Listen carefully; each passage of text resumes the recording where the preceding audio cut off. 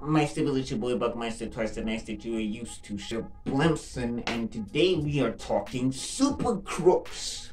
So hi, if you're new here, my name is Buckmeister Cool from Meister Geek Media. I talk all sorts of geek media, from the comic books to superheroes and the animes and the sci-fis and all of that great stuff.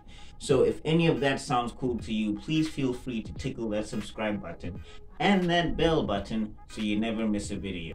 Alright, so Super Crooks. This was a Netflix original anime, and surprisingly enough, I didn't know this, or I didn't notice it when I was watching the trailer for this thing, that it's set in the same universe as Jupiter's Legacy, or a version of Jupiter's Legacy, or whatever, with the Utopian and all of that stuff.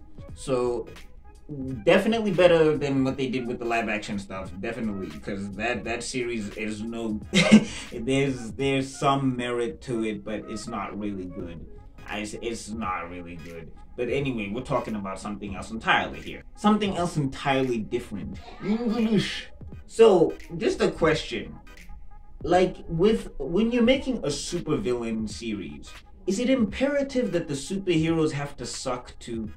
Because just before we get into the main crew and all of them stuff, these supers in this show, they're horrible. And like, you're just like, they do stuff where I'm like, how are you still in business? Like, how are people still following your social media? Like, how are people still liking you guys at all? Like, the boys, at least they can pretend. You know, they have protocol. Like, Homelander will at least attempt to save people, and he'll like mess up once in a while, and it won't be on purpose. Like, these dudes legitimately cause destruction and kill people on purpose, and they're the superheroes? I mean, like, maybe the main league is cool, but there's some D-listers in here, and there's one dude who's supposed to be a major part of the Union of Justice, and he is just killing people left and right, and I'm just like, nigga, how? But enough about the superheroes, because that's not what this is about. Let's talk some villains. Villains. Alright, so we got Johnny Bolt, right? Johnny Bolt is supposed to be a big-time villain. He's really not. Petty criminal at most. Like, he's just a thief, and he just, like, takes stuff and whatever. And honestly, until you get towards the end, he's terrible at his job. He's a bad criminal. He is so bad, it's like, man, because he has a situation where he tries to be a hero, and he even messes up that much. He even messes that up way to the left. Like, there's no saving it. But now when he does his villainous activities, he's horrible also. He's not good at this stuff at all. It's like, dude, you should just go be a magician. go make magic tricks, or start a YouTube channel, or go get an accountant job or something. You are not cut out for either one of these professions. You are not a hero, and you are definitely not a villain. Again, towards the end, he becomes competent for a very major reason, but like, he's not good at either one of these professions. And what's worse is Johnny Bolt over here has a woman named Casey, and Casey is in love with this dude. And she's probably my favorite character in this series. I love her. She is practical, she has her head screwed on straight, and you know what I'm saying? She ain't trying to be a supervillain for the sake of supervillainy. She's just like, look dude, I've had a bad life. It has not been great for me. I just want to get some little money, some, and then I just want to retire. Like, that's her whole spiel. And like, you see her with this dude, and you're just like, boo boo, boo boo, boo boo, boo boo, boo boo, boo boo. If he doesn't change, boo boo, leave him. Save yourself. You can find someone else. I'm just saying, she too good for Johnny. She is way too. Johnny better be on his best behavior with this woman, because she is too good for Johnny. And then there's this character called the Heat. He's like the master splinter of criminality or something. This is Mr. Miyagi, Yoda. Is crimes do you must. Oh, I messed up my Yoda impression so bad. Anyway, but you get the point.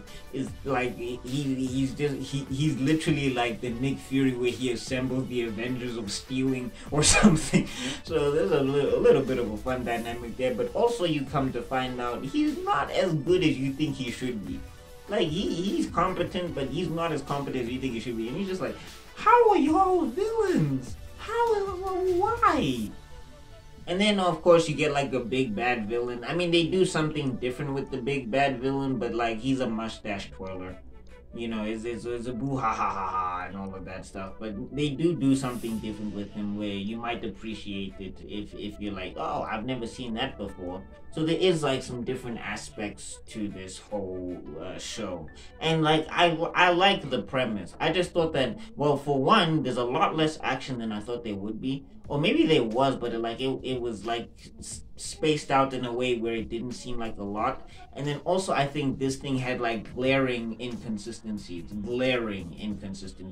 Like, again, inconsistencies in fiction, it's fine. You know, it's fiction. Like, you know, Captain America is not going to be able to like block an explosion with a shield, but he'll be able to hold Tony Stark by the foot when Tony Stark has an engine in his feet or whatever. You know what I'm saying? You know, there's a lot of inconsistencies in fiction. It's not always going to make sense, but I just think like there's like points in the series where I'm just like, wait, your powers were like huge and vast, and you could do like all of these crazy things. And then now they're just gone? Like, you just did that a second ago and now you're not using them at all? I mean, that doesn't make sense to me.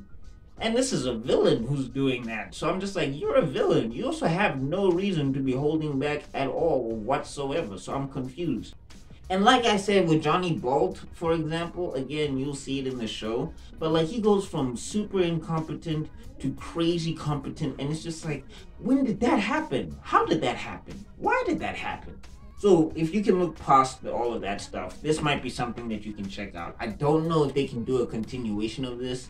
I don't think they can, and if they do, it'll probably have to be a different set of characters. Because like the story that they kind of tell in this you know, anime is very contained. Like, there would be no space for them to continue outside of characters being super dumb again, which I don't think they should do. So yeah, this I think is a one and done. I know a lot of people who like a one and done, and it's like 12 episodes.